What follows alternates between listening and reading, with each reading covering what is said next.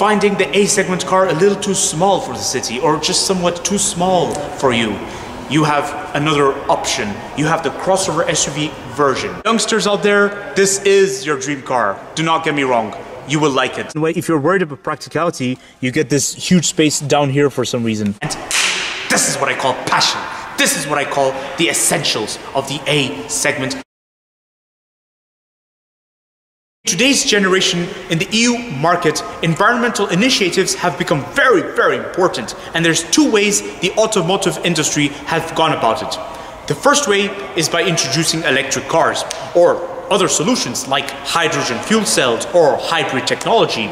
And then the other way they've gone about it was adapting to the market by creating models that are a hybrid between an A, B, C segment car and then a full-sized SUV or a full-sized family car. And this equally meant the high rise in demand for crossover SUVs.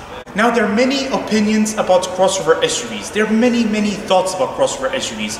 My personal belief about crossover SUVs is that they exist because of budgeting reasons, and also they really give customers a variety of choices. In fact, the concept of crossover SUV was popularized by the North American market. But there's something very important we need to also establish. The Japanese companies, mainly Toyota, Nissan and Honda, they popularized the crossover SUV segment. They grew because of the crossover SUV segment. They became famous because of the crossover SUV segment. And this is evident in the EU market. Next to me, everyone, is the Toyota Aygo X. That's right, you heard me. Now listen very carefully what I'm about to tell you all. This is a crossover SUV based on an A segment car, famously known as the Toyota Aygo. The Toyota Aygo is one of the most popular A segment cars in the EU market. Here in Belgium, it sells like hotcakes. Once I be honest with you, I love the third generation Toyota Aygo. It's wonderful, very desirable, and they stepped up their game big time.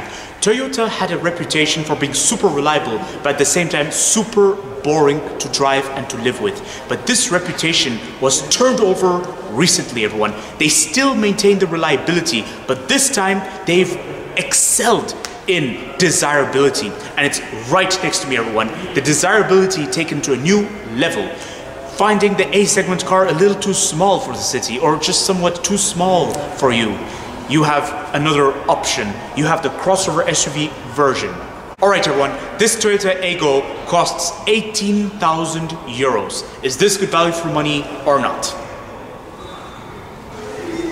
You know what everyone? We're gonna find out in a moment. Let's get on with this review right now. Is a 1 liter engine, everyone. How amazing is that? Petrol, by the way. And another thing to note is that it's very cheap to tax, very cheap to insure, very cheap to live with. And also you get the Toyota reliability. And if reliability is your concern, you do get a lengthy Toyota warranty, a reliable Toyota warranty.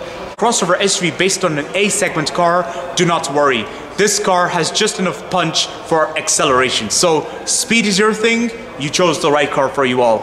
And youngsters out there, this is your dream car. Do not get me wrong, you will like it. Trust me, trust me, you are all gonna love it. I'm going to be honest, I prefer the normal Aygo over the Aygo X, but then, hey, the Aygo X is just as... But then, hey, the Aygo X does have some desirability factors as well. So over here is the front design of the Toyota Aygo X, everyone. Look at this. Look at this design right here. It looks very, very stylish. And in fact, it does ever so slightly resemble the Toyota Aygo itself, because the Aygo has like a cross design at the front. I don't know if it's just me, but something about the front from this angle reminds me of the Toyota IQ. The Toyota IQ was an A segment car built by Toyota many years ago. I do not know why exactly the Toyota discontinued the IQ, but it was a very... Okay, it was like a Smart 4.2, but just Toyota, so I can assume only more reliable, but then at the same time super boring to drive. This was the problem with Toyota many years ago, but now they really stepped up their game, and this looks far more desirable. Well, these are some interesting headlights, guys. They look quite nice. Although when you see this sort of shape right here, it kind of reminds me of something the PSA group would do, like Peugeot and Citroën, because now here's something interesting. The Toyota Aygo was built previously in collaboration with the PSA group, but then this collaboration ended very recently. However, I don't know if it's just coincidence or maybe I'm just over analyzing, but then this sort of headlight over here kind of reminds me of something Citroen would usually do.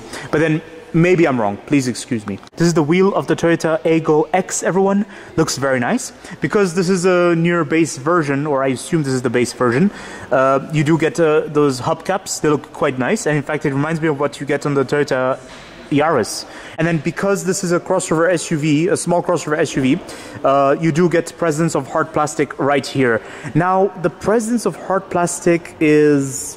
yeah, you all be the judge. This is the rear design of the Toyota Aygo X, everyone. Now, I don't know if it's just me, but I find the rear design to be the most desirable of A-segment cars, especially with the Toyota Aygo itself. The Toyota Aygo and this Aygo X, they really like having a piano black over here, which is basically part of the window. You know what I find really interesting, guys? Despite it being a near base version and despite it looking visually like it's not a upper spec, you do get what looks like keyless entry, guys. Whilst exploring the exterior of this Toyota Aygo X, I noticed some questionable aspects. Now, before I get down to questionable aspects, I just want to let you all know that this is a crossover SUV based on an A-segment car. So basically, naturally, some of you will think, what's there to question? There's no high expectations. Yes, you are absolutely correct. There is no high expectations. Price of 18,000 euros. I do have some expectations, some small expectations. Let's talk about those expectations I had right now, and let's talk about the questionable aspects as well. So the first questionable aspect I'd like to remark is that despite the price of 18,000 euros, I would have expected some additional things, but Toyota over here did not include some lighting down here, which was optional, I believe.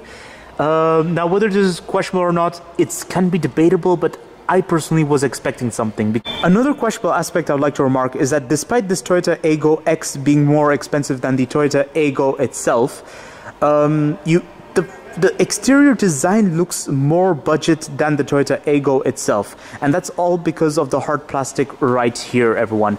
I feel like the amount of hard plastic on the exterior is a little too much. It's like this car is trying to prove that this is a crossover SUV, but then why do you need excess hard plastic everywhere? And a similar story goes on here, guys. I mean, the hard plastic is even more conspicuous right here. Now, there's another thing I just discovered, guys. You do not get parking sensors at the front or at the rear, nor do you get parking cameras. Now, the absence of parking sensors on an A-segment car or crossover SUV based on an A-segment car can be debatable. It's you know, it's not very necessary to have parking sensors, I guess.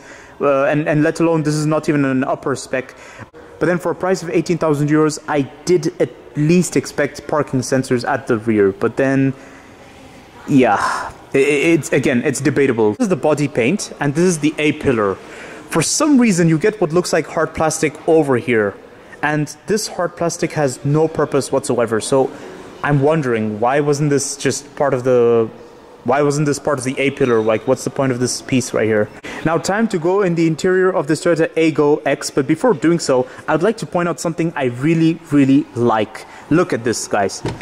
You get split handles right here. So, this handle is separate from the lock itself. And this is good because Toyota has a habit for making the whole handle...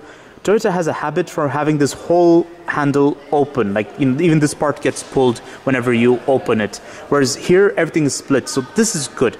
I like this. So over here is the interior of the Toyota Aygo X, everyone. Now this interior looks very, very nice. First of all, I just want to point out how Toyota has a habit for having the infotainment system look very different to the surroundings, whereas most brands tend to have an infotainment system that goes by the surrounding. But this looks very interesting what Toyota did. So basically you have this infotainment system and all the infotainment system controls are right here only. And then you have this teardrop-like design around it. Part of the interior reminds me of the 1990s or the early 2000s, where hard plastic, which was round-edged like this, were always very common. It was so common. Now this has to be one of the most interesting trusting instrument cluster I've ever seen, guys. And over here you get your climate control. This is very good. I mean, this is the first time I've seen Toyota being a bit more organized with this area. But then I guess this is an A-segment crossover SUV, so it's very easy to work on it. Get a start-stop button, guys. This is so good. I mean, despite it being a near base version, you at least do get a start-stop button to make it feel more modern. You do get a 12-volt socket right here, and you get a USB point. You get some storage down here, and you do get also cup holders right here. Nice manual transmission, guys. I really like the feel of it. Over here is your handbrake, everyone. And here you do get a cup holder, no central console storage. Now, the absence of central console storage is a very common practice for an A-segment car, so it's not even something to question. Over here, you do get a nice glove box, which is as good as it has to be for an A-segment car. The presence of hard plastic everywhere. This is a very common practice amongst A-segment cars, so it's not even something to question, in my opinion. I think this is perfect. I think it's good the way it has to be. But you do get mirror controls, by the way, so that's good. And you only get to open the front windows. You cannot open the rear windows. You get the steering wheel, which is quite pleasant, and it has a very pleasant feel to it.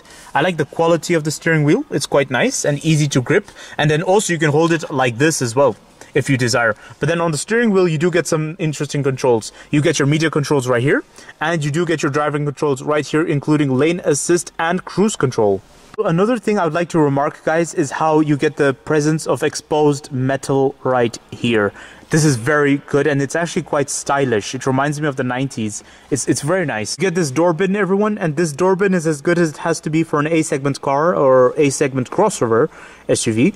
I didn't have much expectations when it comes to practicality solutions. But then if you're worried about practicality, you get this huge space down here for some reason. This is very interesting. This is the first time I've ever seen this, actually. So it's quite nice. And you do get a proper hood latch right here, everyone. This is very, very good. Latch to open your fuel cap is right here for some reason.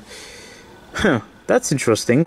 I find it very difficult to find something questionable about this interior. Is it just me, or for a price of 18,000 euros, I find this area over here to be a little bit empty?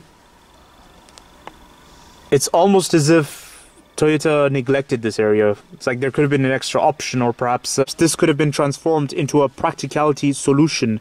But it seems Toyota hasn't done anything with this area. Now it's time to explore the rear of the Toyota Aygo. But before doing so, I just would like to quickly point out that this edge of the door is very proud.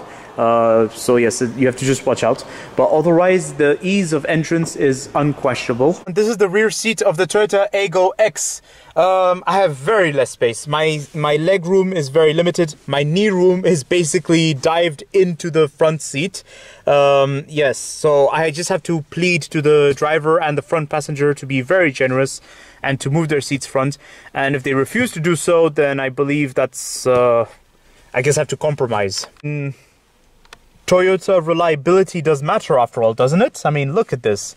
There's nothing going on back here, which is, okay, whether this is questionable or not, it's debatable when it comes to being an A-segment car, but then when it's a crossover SUV based on an A-segment car and for a price of 17,000 euros, I would have expected something, okay? Like maybe pockets here, or maybe some more activity going on, guys, because at the moment it's just, yeah, I can't see anything special about this rear, and there's no door bin even.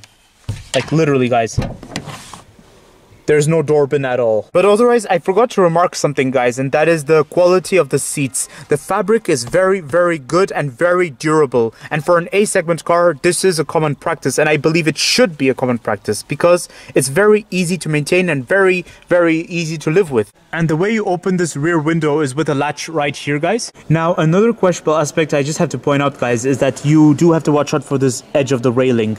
So yes, the railing for the driver's seat and the passenger seat as well at the front. So the railings stick out very, very proudly, and your legs can constantly make contact with this, and you do not want that. It's time to check out the boot space of this Toyota Aygo X. But before doing so, let's just admire the boot door, everyone. Look at this. Look at this. It's a very nice boot door, and I like how stylish it is. And underneath that window, you do actually get some metal. And I like the metal exposure right here. Look at this. This is so nice. I really like this. Now for a crossover SUV based on an A-segment car, I have to say that the boot space is as good as it has to be, and I wasn't expecting much, to be honest.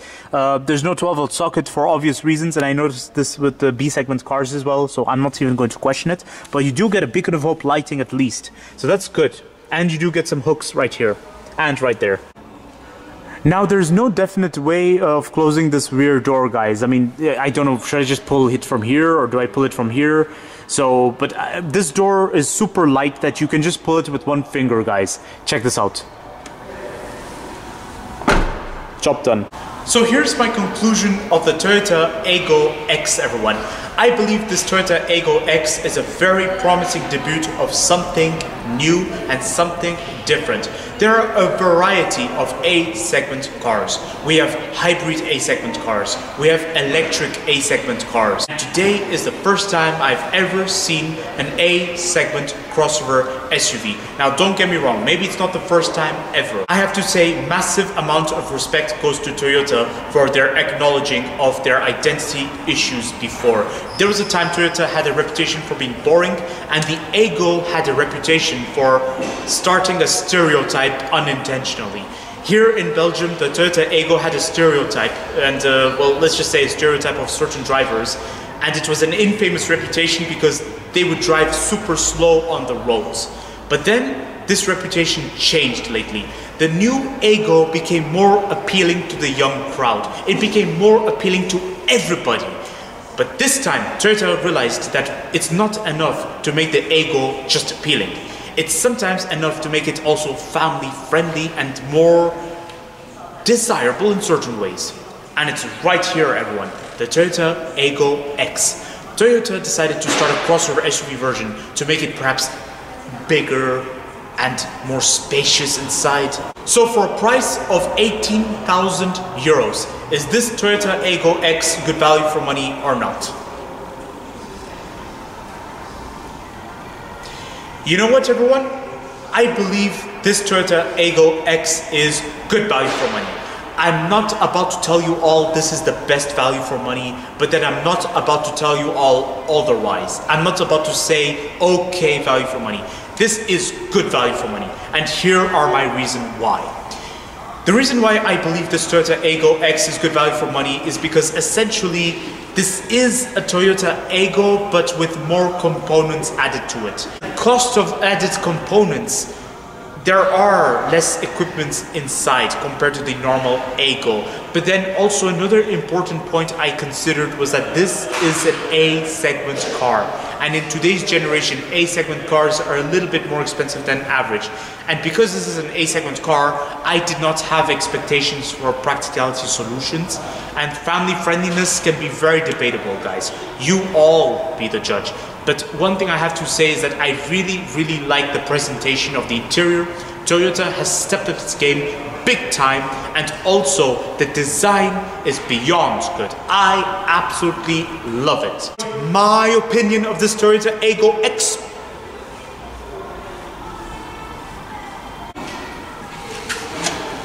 I love this Toyota Aygo X. I really do. You know what? I really love this Toyota Aygo X because it really has potentials, and this is the birth of something different for Toyota in the EU market. Finally, Toyota has achieved more desirability than ever, and this is going to put a serious competition in the EU market. This is going to encourage competitors to come up with more interesting options of crossover SUVs, especially in the A segment. The A segment is very important when it comes to budgeting, and Toyota has acknowledged this, and this is what I call passion. This is what I call the essentials of the A segment in the EU market. Somebody has finally realized how important budgeting really is. Because the most questionable aspect about the generation of today in the automotive industry is that it seems as though that the mass market, the budget market, especially when we're buying cars under 20,000 euros, has been neglected. Everyone has been too focused in the premium market or in the mid-segment market, let's say, like somewhere in this area where we're talking about a car of 30,000 euros or 40,000 euros. But Toyota has woken up to this and they decided to do something about it. And I'm very happy for that. Don't forget to like, comment, and subscribe. And stay tuned for more videos that are on the run. Don't forget to check out the links in the description for more interesting videos that could be relevant to this Toyota Aygo X. Or if not relevant, perhaps interesting.